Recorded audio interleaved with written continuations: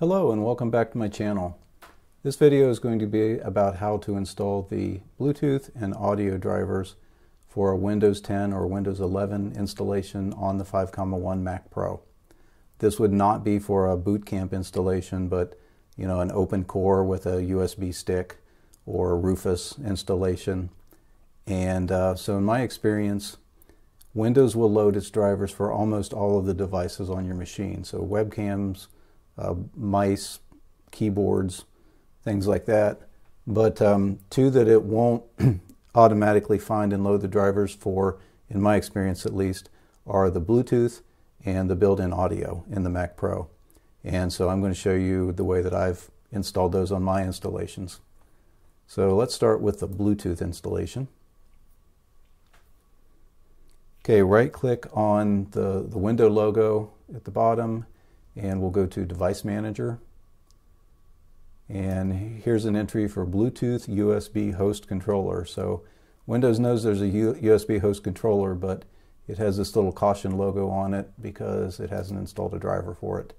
So we'll right-click on it, choose Update Driver. And typically you search automatically for the drivers. In this case, we've done that, and Windows was unable to install your Bluetooth USB host controller. Couldn't find the drivers. So you can go to Windows Update and search for updated drivers on Windows Update. And we'll go ahead and check for updates and see if anything comes through on here. Hint, people, it's not going to work. I know this from the past. We get an anti-malware update and go to Advanced Options. Optional updates, and here are these driver updates, and you see a couple for AMD and one for Dell, so none of that has anything to do with Bluetooth or sound, so that's not what we need.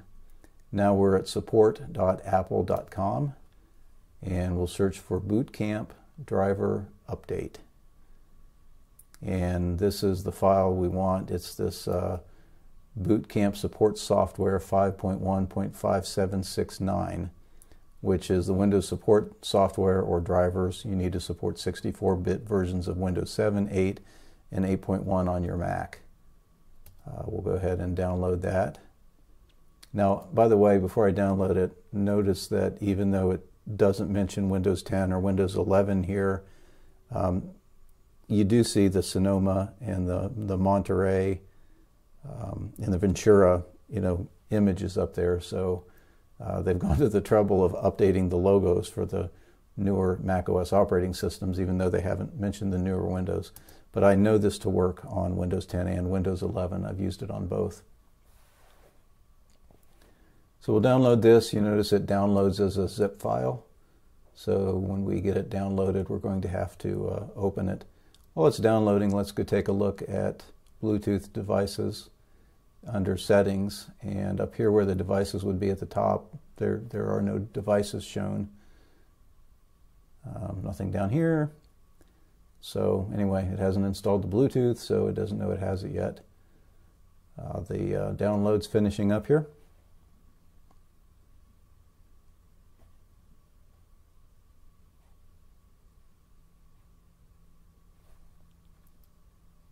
All right, so I open up Windows Explorer window, and right there it is under Recent.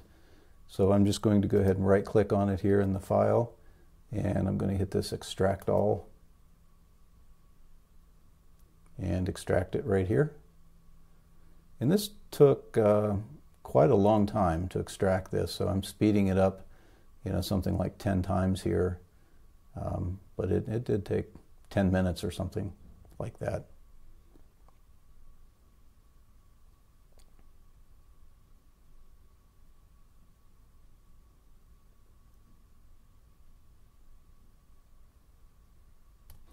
Okay, so this is the extracted window that, or folder, that's opening up, Boot Camp 5.1.5769, and it has two folders with drivers in it, the WinPED driver folder and the Boot Camp folder.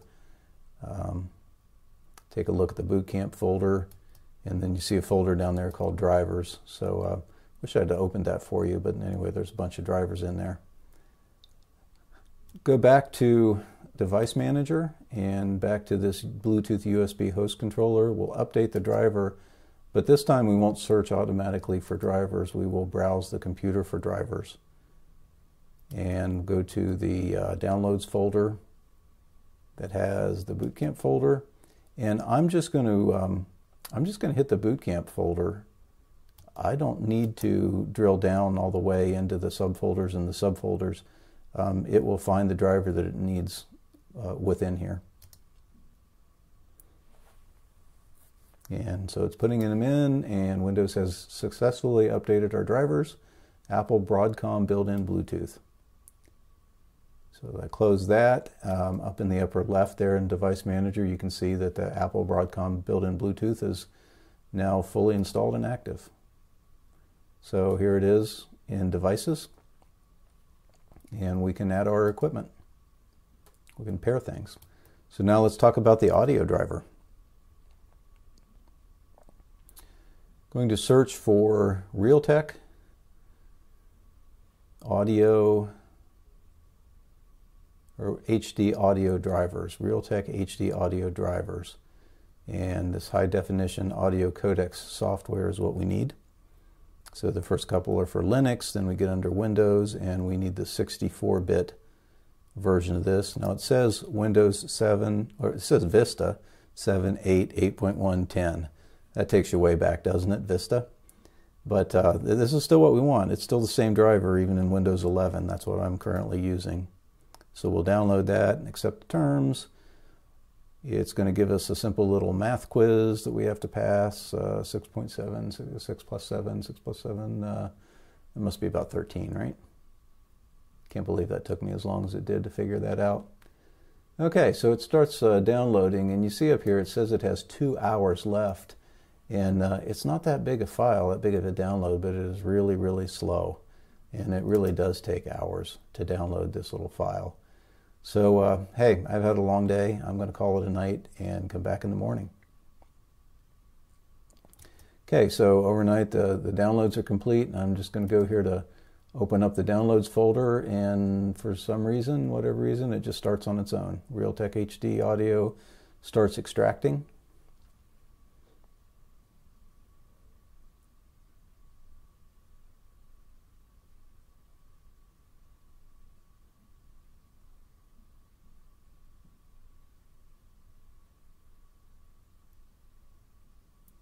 And here's the Install Shield wizard.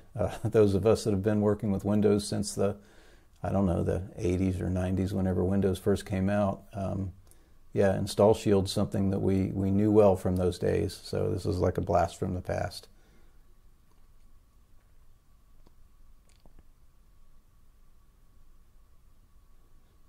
So it gets kind of hung up on this installing part, and I almost thought that it had failed or like really hung up.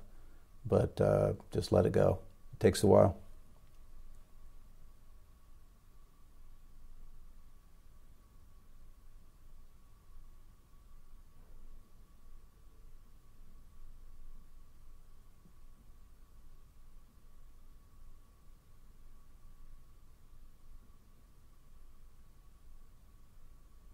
Now it says that a restart's required. Your PC needs to be restarted, but the Install Shield wizard doesn't even say that it's done installing yet.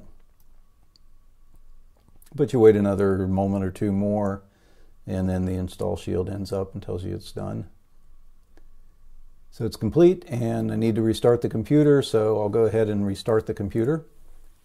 And this is it. And so once I restart it, then I have internal speaker, I have my external desktop speakers plugged into the computer, and everything's working fine. So Bluetooth, audio, all working up to date. The only other driver that I do anything with is you get graphics card drivers from Windows updates, but if you want the full Radeon package or the full NVIDIA package, I guess you need to go to their site and download their latest drivers. So I've done that, and that's it.